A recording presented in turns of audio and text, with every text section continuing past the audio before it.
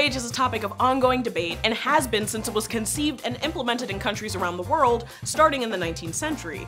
Designed as a protection for employees to make sure, in theory, that they make wages commensurate with the cost of living, the minimum wage draws pretty passionate opinions from all corners, including those who want to see it raised, those who want it to stay the same, and some who want it abolished altogether. But when did this start and why? To start off today's episode, we should first ask ourselves, what is the minimum wage? To answer this question, we're gonna turn to our friends over at 2 Cents. I'm Julia Lorenz Olson. And I'm Philip Olson. The minimum wage is the rate of pay set by the local or federal government, and it's designed to prevent people from being paid less than a certain rate. Today, the minimum wage is extended to large swaths of employees across the US, although certain industries are excluded, such as workers who make tips, teenage trainees, some agricultural workers, and home care aides. So now we have to ask, what existed before the minimum wage? Well, just before minimum wage laws started springing up around the world in the late 19th century, we see the rise of industrial factories with cramped living quarters, low pay, and harsh working conditions. And these conditions existed because employers had little to no obligations to ensure the safety and security of their numerous employees. Want to force a 7-year-old to work in a factory all day? No problem. Want to cut an employee's salary in half to increase your own profits? Go right ahead. In their book, Minimum Wage, economists David Neumark and William L. Wascher note that the minimum wage, which sprung up first in New Zealand and Australia in the 1890s, was initially geared towards protecting the labor of women and children, aligning what they made per hour with what was needed to survive. And in 1890, there was a pretty wide gap between the average American's take-home pay of approximately $380 a year and the poverty line, which was set around $500 a year. Employers decided what they felt was a fair wage for the labor performed by their employees and had a take it or leave it attitude that left many vulnerable workers out in the cold. But it wouldn't be until 1938 that there was a nationwide minimum wage. Okay, so robber barons and big moguls weren't giving employees a fair shake in the latter half of the 19th century and into the early 20th century, but the federal government still hadn't passed a successful minimum wage law nationwide, and employees weren't taking things lying down. So that leads us to our next question: how did labor movements impact the spread of the minimum wage to the federal level? So after the first minimum wages sprung up down under, the fair labor trend spread to other regions and countries, such as the UK in 1909 and the US passing the Fair Labor Standards Act in 1938. But these didn't just pop up because the government and business owners suddenly had a change of heart, but rather because of ongoing agitation from workers and good old-fashioned strikes, sometimes through union organizing and sometimes through collective action that employees took without union protections.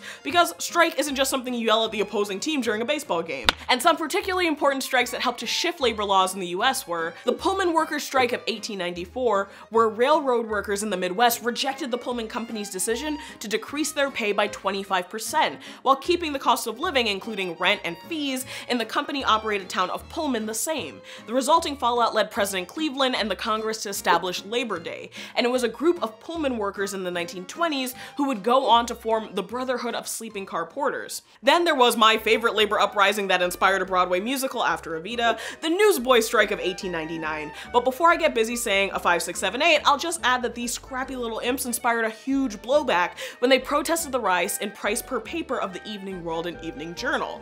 Newsboys were responsible for buying their own papers, which they then sold to make a profit, but they weren't refunded for unsold papers if they didn't manage to hawk their wares, and the price hike was cutting into their already paper-thin margins, since at the time the average newsboy only made a meager 26 cents a day. And then there was the mill workers' strike of Lawrence, Massachusetts, which shook the nation and came to be known colloquially as the Bread and Roses strike.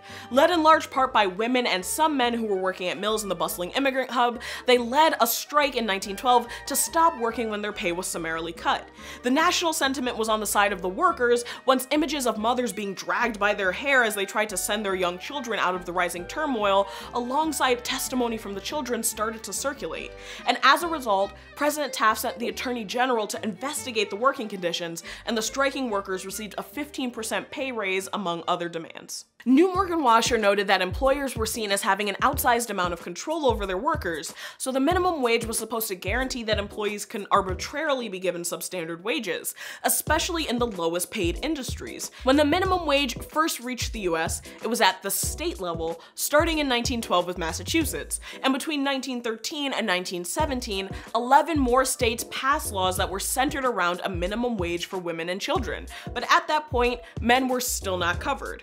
The reason was that women and children weren't able to join unions, so there was more attention to their need for government protections. Okay, so strikers were striking even before they had those big blow-up rats to put in front of businesses, and the images of women and children on strike in particular proved effective in winning over public sentiment, especially since they were barred from the protections of unions and trade groups that were afforded to men. And that leads us to our final question.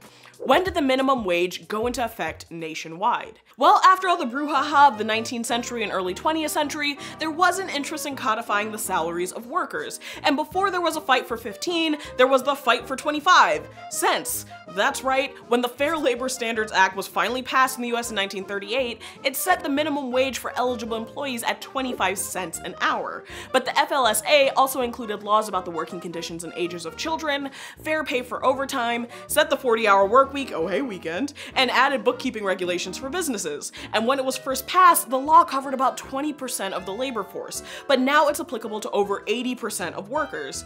But the road for springing this act into action wasn't entirely smooth. In Hammer versus Dagenhart in 1918, the Supreme Court overturned child labor laws, and Adkins versus Children's Hospital in 1923 had the Supreme Court rule against the District of Columbia's minimum wage requirements for women.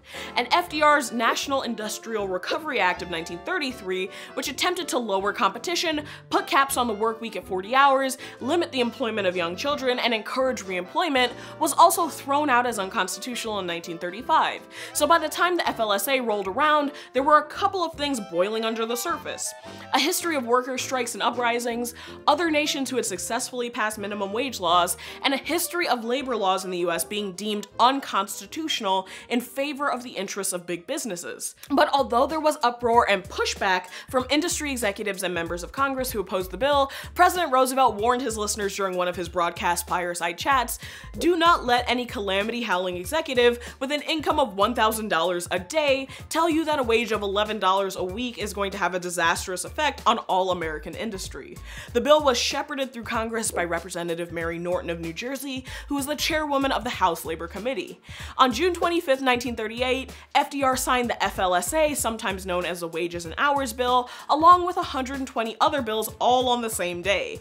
This was a way of kind of flooding the market with new laws to review and to prevent the bill from being overturned as unconstitutional by the Supreme Court, and it worked. And over time, the protections of the minimum wage were viewed as beneficial to all workers and began to be extended to men and to the majority of employees. But there's one piece of personal information you need to know, so 2 cents, take it away. Since its first implementation, the US federal minimum wage has been raised 22 times, but most recently in 2009, when it was raised to $7.25. But many states also set their own minimum wages, and it's a good thing for workers since even if the wage rate in your state doesn't match the federal minimum wage, employers are bound by law to pay you whichever one is the higher number. So, how does it all add up? Well, the minimum wage was first implemented in large part to protect specific employees in vulnerable industries from receiving low pay, but now it's extended to cover most employees nationwide. And the implementation of the minimum wage wasn't the end of labor organizing across the US.